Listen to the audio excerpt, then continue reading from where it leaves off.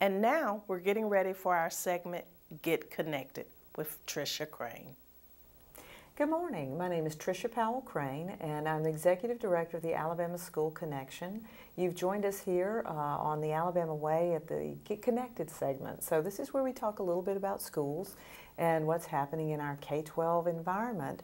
This morning, I am thrilled to have Duncan Elliott Kirkwood, who is the State Director for the Black Alliance for Educational Options. We often call it BAEO. You'll hear us talk about BAEO. And Duncan is here to talk with us today about school choice in Alabama. You know, there's a lot that's been going on in the last couple of years. It's kept me busy. And Duncan's organization works with families. He's going to tell us more about the organization, but works with families. So I thought that he could really bring a lot to this conversation and tell us what's happening and, you know, what's the latest and what do we need to be thinking about. So Duncan, thank you for being here. Thank you so much for having me. I really appreciate it. I know that you're based in Montgomery, so I appreciate you making the drive. If you would, tell us a little bit about BAEO, about the Black Alliance for Educational Options. Okay, absolutely. So I guess I'll start maybe about 20 years ago. There was a new movement in this country, a wave. You know, for years we felt like that we as a community, as America, if there was a poor community, right, you know, dad's not in the home, crime, all of this stuff, if there was an underserved community, then the school was going to be bad, right? That was just kind of, everybody just kind of take that for granted. That's the inner city, that's this, that's that, it's going to be a bad school. But around 20 years ago, people started thinking, what if the bad school, the habitually failing school, is keeping the community subjugated, right? Because if kids are flunking out of school, then they're turning to crime. They're not getting jobs. They're not opening businesses. But if the schools were thriving and kids were going to college, kids were opening businesses, learning trades, then all of a sudden that community would be uplifted. So there was this new kind of reform movement that got started with vouchers and charter schools and all of these different new ways to think about education and the way education is delivered. But at that time, this movement was largely led by white folks, you know, and they were doing a good job. They weren't malicious. They had good ideas. But when we talk about public schools, more often than not, we're talking about black and brown children. But there wasn't that representation in the conversation. So 15 years ago, 50 black educators came together in Washington, D.C., and they had this conference where they created this organization called BAEO, the Black Alliance for Educational Options. And the idea was to not just be a part of this reform movement, but to be leaders in this movement. So that was kind of how BAEO was formed. Now you fast forward to today.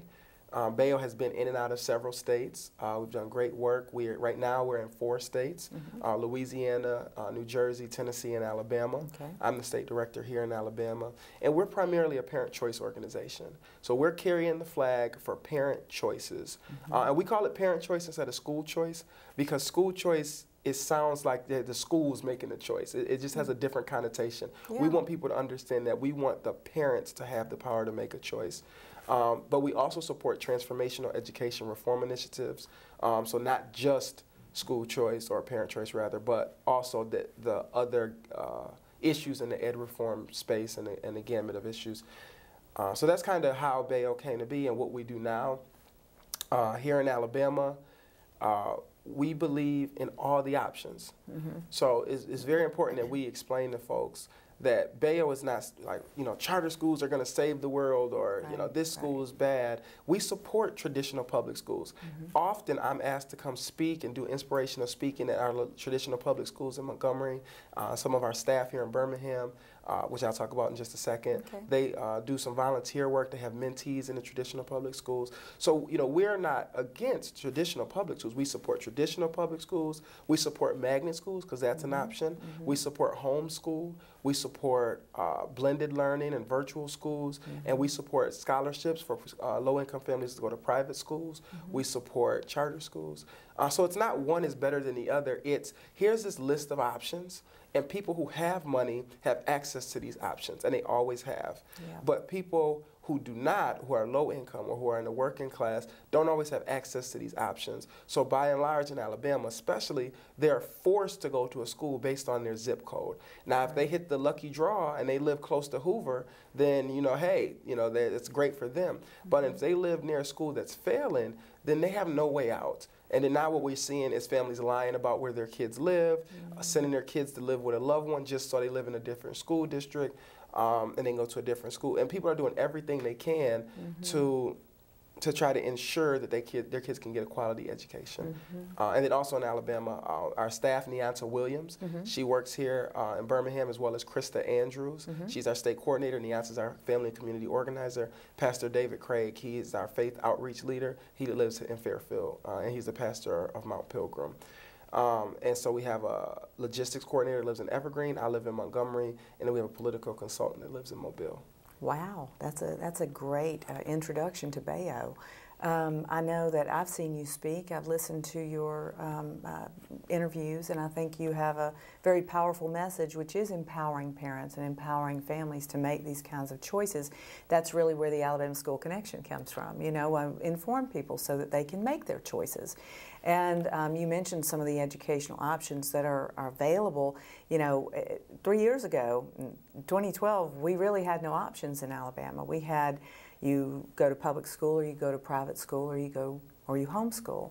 And now, just in the last few years, we've had the tax credit scholarship program open up through the Alabama Accountability Act. And this year, we've had charter school legislation open up, which is still sort of being, you know, it's being formed right now. But these are, a lot of people have a lot of questions. And unfortunately, education doesn't get the kind of coverage, media coverage, that we would like, which is also another reason why the Alabama School Connection exists. But parents really look for information. One of the things that you mentioned about what BAEO does is that you do speak with groups, right? And so there are people available to come to your neighborhood school, right? Or to meet with parent groups. Right, and so BAEO's job, we seek to convene parents and empower communities. So the idea is that we don't want BAEO to have to be leading the rally. We want to teach parents how to speak for themselves and advocate for themselves so they can lead their own rallies, whether it be for education, whether it be for crime, whatever their issue is in their community. We want to train them so that they can be a force, so that they can be ready to speak to a school board member, know how to give testimony, know how to put a petition together, know how to write a press release. We actually train parents to do these type of things. In addition, we work with PTAs and parent groups to teach them how to have a better relationship with their child's teacher, to find out what makes their child tick. We do workshops to help, you know, traditional school parents, private school parents, because so for like the scholarship, a lot of those parents are first-time private school parents. Well, there's a different world when you're a private school parent than when you're a traditional school parent. So we train those parents on how to be successful in that space. We train traditional school parents on how to be successful in their space. And we organize student groups. We just started a pastors coalition here in Birmingham of 26 faith leaders who all support educational options and want to see education grow and are willing to stand and put their voice and power behind it. Wow. So it's about empowerment, and empowerment is scary, right? Because when you empower people, you know, that's it. You know, the reins come off. You empower them, and then they go do their thing. And so for a lot of folks, that's scary. But for us at BAEO, too often our communities are left voiceless, right? And so we want to help them to find their voice and use their voice to affect change in their communities. And that's students. We got college student groups. We have parent advocacy leaders. One of our parent advocacy leaders was just appointed to the statewide charter school commission up in, she lives in Huntsville. Her name is Gloria Batts, and she was one of our former parent advocacy leaders. So our parents are becoming a force, and we're about to start 2 new parent advocacy leader groups. And like you said, BAEO is also open to come talk to schools, talk to teachers, talk to PTAs, not just about school choice, but about education in general, or building a better relationship, or helping make their school better. Well, that is, all right, so we're going to have contact information available on the screen here, because you might be calling Birmingham or you might be calling Montgomery, so we'll make sure everybody has that information. But in a few minutes, we're going to start talking about what kind of, what is school choice? What is parent choice? I like your term. So please stay with us, and we'll be right back. Struggling to make your house payment? Life's twists and turns don't have to mean losing your home. Hardest Hit Alabama is a federally funded foreclosure prevention program. If you qualify, Hardest Hit Alabama can pay your mortgage payments on your behalf or provide other forms of assistance. We've helped thousands of Alabama homeowners, and we may be able to help you too. Visit hardesthitalabama.com to learn more. Hey there, Bob Baumhauer here.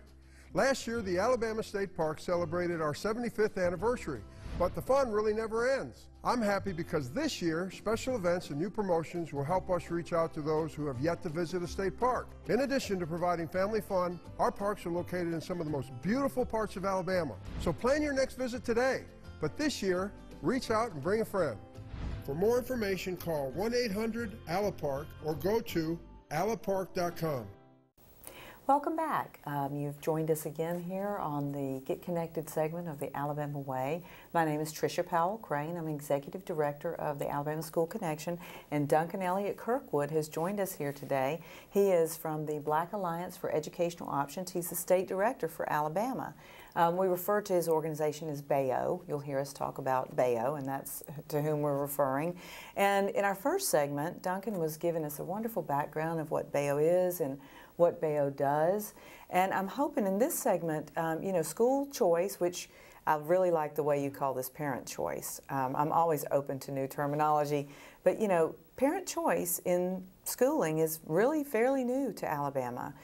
We didn't have a lot of choices. It was public school or private school or homeschool. And in the last couple of years, we've had some choices open up. And it's created, you know, it's happened so quickly that there have been a lot of concerns. There's been a lot of, you know, I guess you would say pushback or just really worry about what does this mean for public education. Duncan made it clear that, you know, BAEO is in support of public schools. You know, we want safe public schools. We want good public schools. We want teachers teaching in public school who are well trained and certified and who are looking towards the future about what's best for kids. But you know, you and I, we talked a little bit about some of the tougher conversations that are going on in neighborhoods, particularly in black communities, that aren't real sure about this whole school choice thing. Absolutely. Well, what can you share about that? You know, how do you address people's concerns? Because it's hard to get to everybody, right? So how could you share some of their concerns and how to address them? Right, so a couple things. First, this choice movement is also choice for educators, right? Because I've talked to a number of educators, principals, and teachers who feel like they can't, their hands are tied. You know, a principal might say, I know what needs to be done, but I can't do it because of policy and my hands are tied. Or teachers say, I want to teach, and I know I have all these great ideas, but I have to do this, you know, lesson plan every day. I've got these team meeting. I've got this planning period. I'm calling home every day. I'm calling all these kids' houses. I don't have time to really put together all these. So, you know, these choice type of schools will give teachers the freedom to really teach in the way that they know that they can or they'd like to. Principals and school leaders the freedom to design a school and culture the way that they'd like to see it without having such restraint and such bureaucracy tie their hands. So that's the first thing. The second thing is when we talk about pushback from, you know, let's say the black community or certain communities, we're not getting pushback from the people who have their children in underperforming schools, right? So people who have their kids, or their children rather, in failing schools or underperforming schools, or even some just average schools, they are not telling us that parent choice is a bad thing. They don't. Their only concern is when and where, how can we get it? Right. And we can see the evidence of that with the Alabama Accountability Act, where there's 12,000 families on who've applied in the first year. So I just wanted to make that clear. So as far as the pushback from the black community now, that we are getting, right, and that's not from the people who have their children in these underperforming schools, and not all schools are bad, so I'm not saying that, but the ones who are trapped in underperforming schools, they're not pushing back. But anyway, so the pushback we are getting, it first comes from the fact that there's this distrust between the black community and the white community. You know, blacks feel like, especially here in Alabama, that, you know, the white Republicans who are pushing this school choice stuff and this charter stuff and vouchers and scholarship stuff, you know, they somehow have this evil, you know, type of mindset, and they're trying to destroy public education for the black people. And, you know, there's this distrust here from years of racism and hatred that has happened, and, you know, all of the riots and the march, just holding on to that hurt that's been happening for so many years here. So now that they're saying, hey, the Republicans are saying, hey, we care about low-income families and we want to help them, it sounds disingenuous, right? It sounds like it's bizarre, and it's just not true. You know, that just sounds ridiculous to a lot of folks. And so they're distrustful of that. First of all, like the messenger matters, right? And so because the messenger is these Republicans, you know, who are just out to get black people, out to get low-income folks, a lot of people in the community can't accept that they actually want to do something because it's right or because it's going to help. Right. So that's the first thing. Yeah, and I have heard that. I mean, that's a conversation I've heard in the community. Yeah, yeah. And so the second pushback, the second segment of the community we're getting pushback from is from the kind of establishment of the black community. You know, everybody knows somebody that's a teacher. You know, their aunt's a teacher, their grandma was a teacher, their uncle was an administrator. You know, everybody is somehow connected to the public school space, to this public education arena. And so because of that, it has created the black middle class, right? And so this middle class of blacks, by and large, everybody is somehow tied to the public education system. And so by saying we want to change that system because it's not working for children, it's like saying your family member is not good enough. It's like saying, you know, that teacher that's your grandma, that system doesn't really work anymore. And people that's how they that's not what it means, but that's how they perceive it. And so they're very defensive of that, right? Because they grew up like I went to everybody's like I went to public school, I did just fine, right? And again, that's that middle class who is doing fine, who is doing well. Like I grew up, I went to public school. I went to a traditional public school, I went to a magnet school, then I went to a magnet art school for music. And so I went to public school. My son goes to Montevallo Elementary. He goes to public school. So it's not an anti-public school thing. So to the first point of the distrust, I would say we have to look at these schools as an opportunity for us to educate our children. Right. Okay? The system is not working disproportionately for low-income families of all colors. Okay? And we need to look at how we can fix it. So we can look at the 100 black men of Memphis. They opened a charter school for science, technology, and math. The Delta Sigma Theta Black Sorority, they opened a charter school in Detroit for social justice, where they teach their scholars about scholarship and social justice at every level. Wow. We can look at schools like KIPP, Knowledge is Power, where in Atlanta they have a school that's designed around African culture, where they teach their children, since they're 99% black, about African culture and West African culture. And they actually take their middle school students to Ghana, West Africa each year for their 8th grade trip, right? And so we can look at how can we use these types of schools to help our communities. Now there are art schools. Ravi Gupta has New Republic schools in Tennessee, which is of all races kind of attend this school, but all low income. And that school went from low income troubled youth to now those kids are competing with the magnet school kids, right? Not competing with some, the school is competing with the magnet schools as far as achievement. And so you got to look at that and say, wouldn't that be great in Alabama? And so the pushback that we get in, although it's based in truth, there's a lot of fear. There's a lot of, you know, past things that are still kind of, you know, fueling a lot of the anxiety. The messenger matters in a lot of cases. And I'm sorry to interrupt, but you know, we talked about boards of education even. I mean, they're the leadership within a school district. And you mentioned that BAEO is working with boards of education to help them better understand these parent choice options and how they can better engage, you know, to help alleviate their fears. I mean, anything new, you know, when you've been doing something this way forever and ever, is certainly going to bring up fears. Right, and so, you know, some of the boards of education have said, like some not the one here in Birmingham, but some board members have just flat out said they're not going to support charter schools. They just flat out said they're against it, right? And so we're trying to work to educate them on how this can be a valuable tool for their school system, not something that's done to them, but something that they can do and be a part of to help their school system.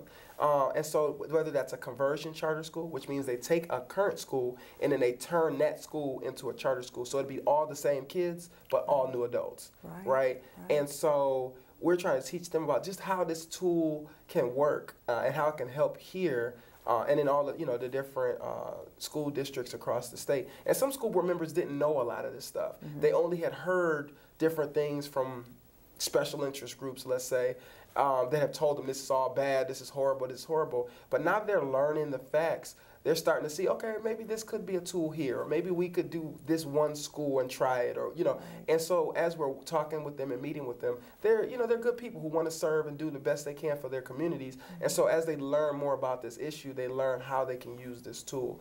And we're very happy about that. But, you know, we've got to be honest. Like, when it comes to black elected officials, there's only been one group that's ever traditionally really supported them, and that's been the AEA, right? And so for years, the AEA has helped create a space where black elected officials could have a voice and could have power, right? And so we need to be working together with the teachers union, the AEAs and the AFTs, to see how we can use this tool to help and not hurt. So maybe that looks like teachers union chapters at the charter schools, right? Or maybe that can look like us working together for the union to create a charter school, right? A pilot school, right? And so we don't want it to be adversarial. It's about a community coming together, because what we're doing right now is not working.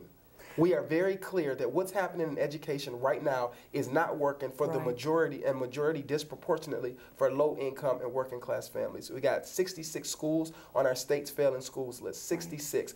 Out of those 66, 41 schools are 90% black, right? So there is a problem. The graduation rate for black boys in this state is 53%.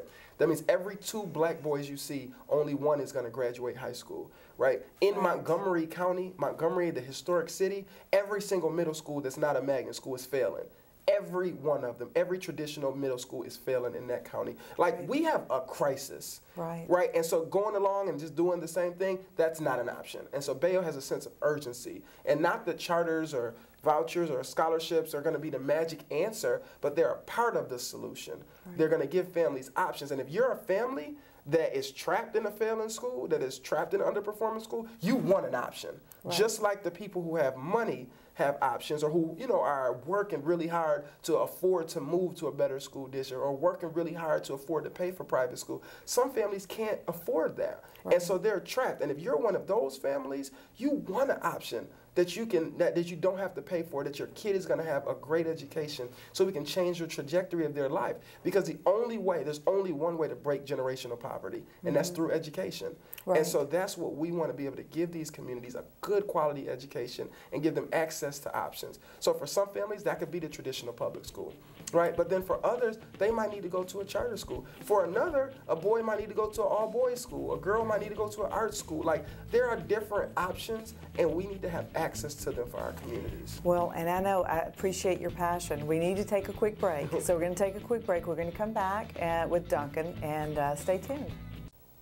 Welcome back. Thanks for joining us again on the Alabama Way. This is the Get Connected segment where we talk about schools. My name is Trisha Powell Crane. I'm the Executive Director of the Alabama School Connection, which is a news site for information about K-12 education. And Duncan Elliott Kirkwood has joined us today. Duncan is the State Director for the Black Alliance for Educational Options, or BAEO, as we'll call it. And Duncan, your passion is infectious. You know, I could feel myself fidgeting in our last segment because I really enjoy seeing people get empowered, that moment when, oh, okay, I have a choice. You know, I can make a choice about my child's future or my own future. And what I hear you say about BAEO is that's really what this is about. It's about informing parents and helping them see their options. But I know there's a story there. You must have a story to tell us about what brought you to this. I mean, where does this passion come from? Right. So I grew up in Buffalo, New York, in the inner city, you know, very, very low income area, the type of area where there's little memorials every block or so in every direction from where a child has been murdered. And, you know, growing up there was kind of difficult, but my mother really wanted me to be different. She wanted me to be successful. So, you know, I went to a neighborhood school down, you know, the school down the street for like till I was in the 3rd grade or 2nd grade. And she really, really, really wanted me to be different. So she had me test, and I got into an academic magnet school, the best in the city. It's called Frederick Law Olmsted. And I stayed there from 3rd through 8th grade. But in 7th and 8th grade, I started to struggle. Not because I wasn't smart, but because the style of the learning and the school just wasn't working for me, okay? And so one day, you know, I'm coming home with a report card, and I know I'm finna get, you know, my butt whooped, okay? No question about it. I've got C's and D's on there. That equals butt whooping. Get home, nobody's home, and my mom had just bought Photoshop. So I put this report card on the scanner and taught myself how to use Photoshop, doctored the grades, okay? Gave it to my parents, and it was all good for 10 weeks. Then my mom's an artist, so she uses expensive paper. So the next report card came, I did it again, touched the paper. She said, this isn't copy paper. Immediately I got caught, got a butt whooping. It was all bad. But she learned that I was very creative, right? And then so she had me test an audition to transfer into a performing arts school.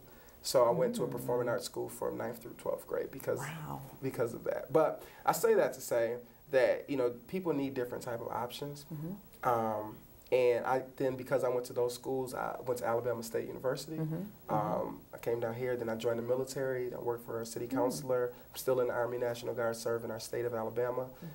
Then kind of got into this ed reform movement. But I look at my friends that I grew up with in that same neighborhood.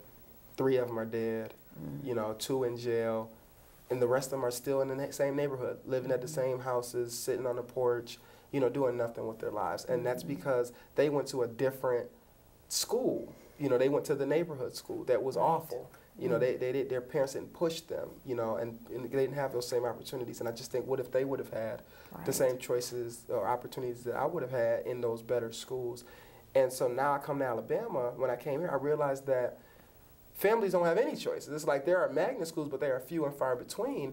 And so by and large, the bulk of everyone is going to these traditional schools, and a lot of them are not doing well. Now, some of them are doing great. Some of them are on the rise, you know, but a lot of them are not doing well. And so it really touches me personally, because being someone who made it out of that situation, I felt guilty, right? Like I made it out, and then I left.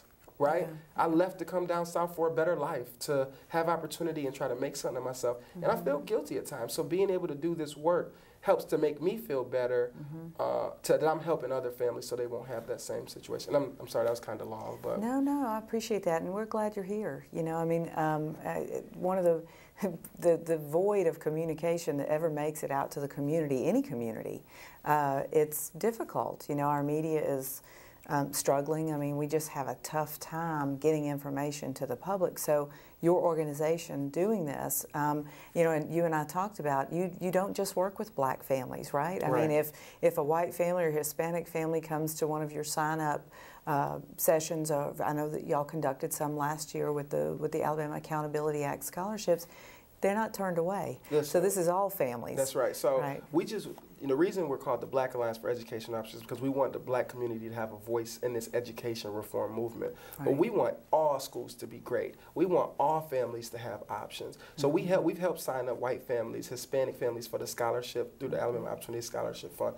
We'll help anybody who wants that scholarship. We want to help them. And to speak to that, the Alabama Accountability Act, that law has been so twisted, right? So there are 3 parts to the law. Okay. Part 1 gives public schools flexibility to improve their schools. Part 2 gives families a tax credit. So if you pay for private school on the front end, right, you take a kid out of a failing school, put them in a private school, and you pay for it on the front end, in the spring when you file your taxes, you can get a tax credit. That's the part where everybody's like, oh, see, a lot of people aren't taking advantage of it because there weren't that many people who took advantage of that, right? But then there is the bulk, which is what we focus on, which is the scholarship, which means if you're a low-income family, you fall into that low-income range, then you can apply to get a scholarship for $5,000 for a K through 5 student, $6,500 for a middle student, or $8,000 for a high school student. And the scholarship will be given to your family, and then you will choose what school you want to go to with that scholarship, what private school, or to use that scholarship to pay out-of-zone fees to go to a different public school. And so we've spent our work making sure that families and communities know about that scholarship. We help them do the application. We work with the scholarship fund, the Alabama Opportunity Scholarship Fund, who do an amazing job at creating as much access to that scholarship as possible for folks. And that is that was a game changer when they passed that law in Alabama. Now, when they passed it, no Democrats voted for it. All Republicans just voted for it. But in this past legislative session, the cap was $25 million. That cap has now been raised to $30 million. So more kids can get a scholarship. And during that vote, 16 black Democrats voted in favor of raising that cap, voted in favor of amending that law. And so we're seeing progress. This isn't a Democrat thing or a Republican thing. Education should not be political. I agree. Education should be about what's in the best interest of the children. And the Accountability Act was our first major, kind of step into this movement. It was our foray into parent choice. And although it started off rocky, as most things do, we have thousands and thousands of families on scholarship right now, and even more on the wait list. And so we want those families who are on the wait list to come out and say, hey, legislature, let's raise the cap next year. Let's raise it to $50 million. Let's get more kids scholarships. Because at the end of the day, a parent should have the choice to do what's best for their child.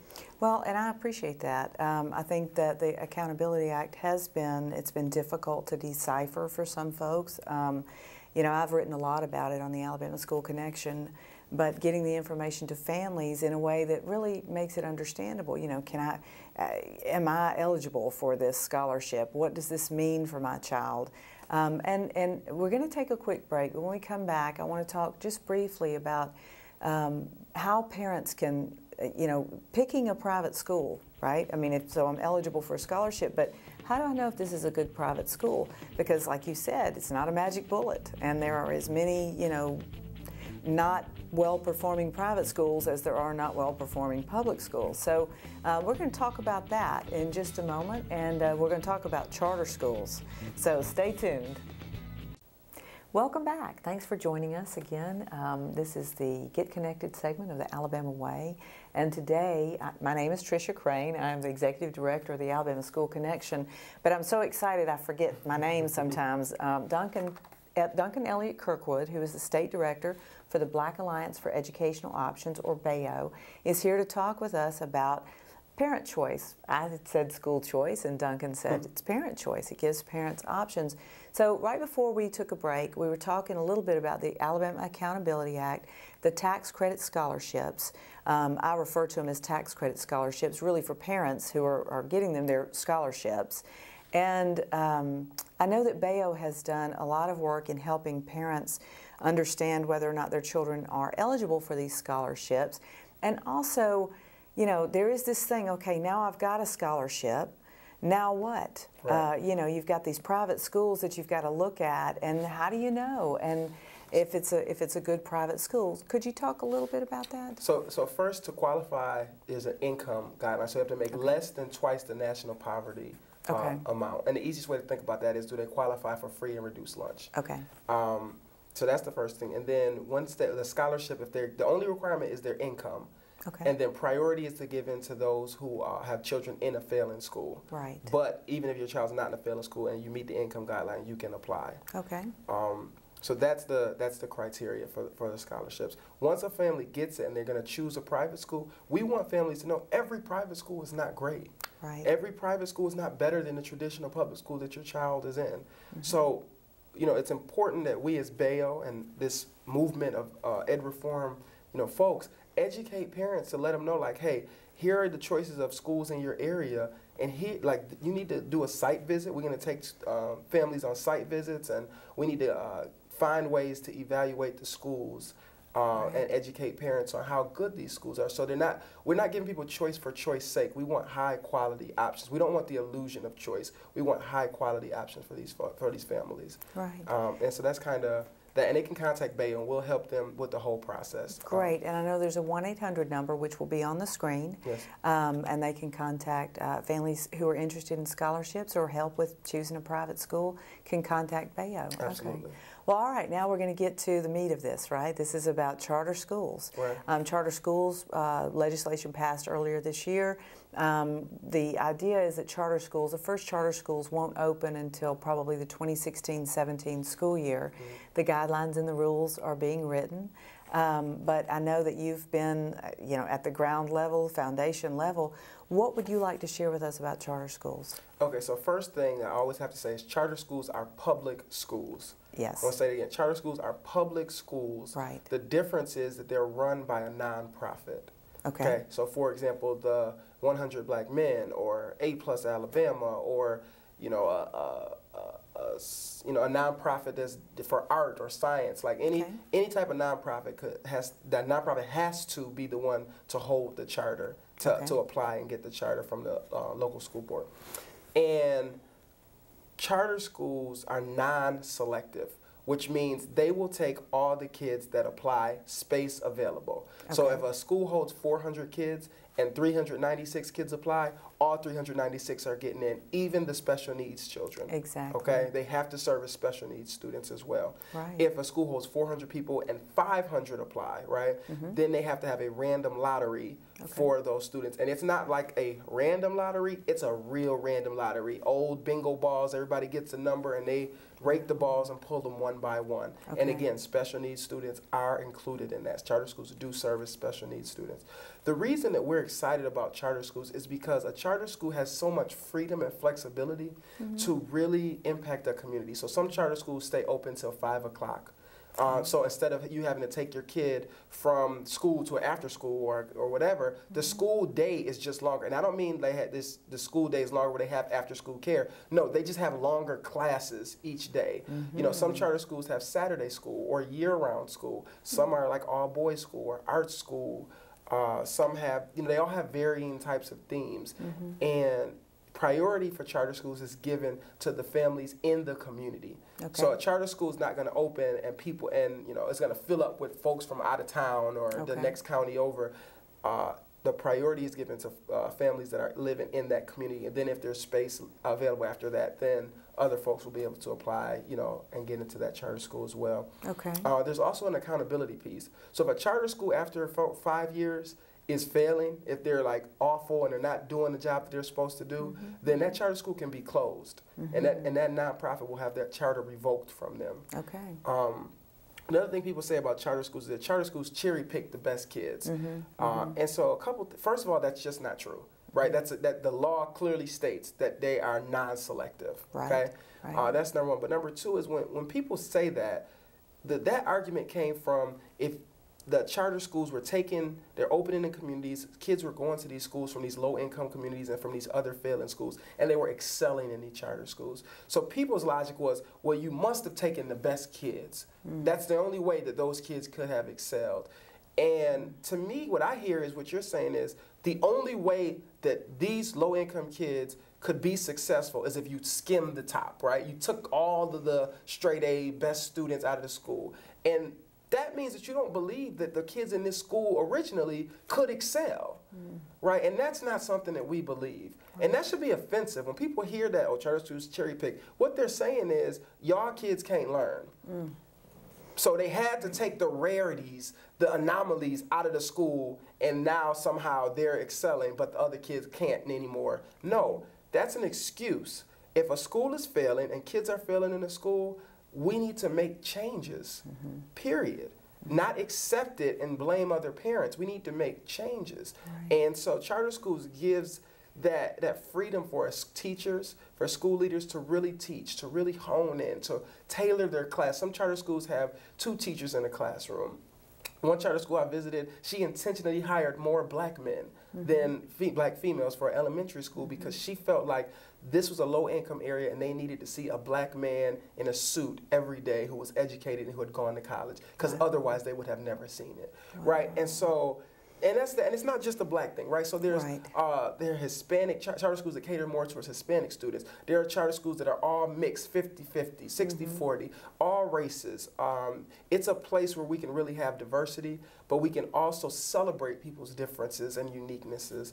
I think that it's a great opportunity for Alabama, and we're finally moving in a direction of passing policy that's in the best interest of children.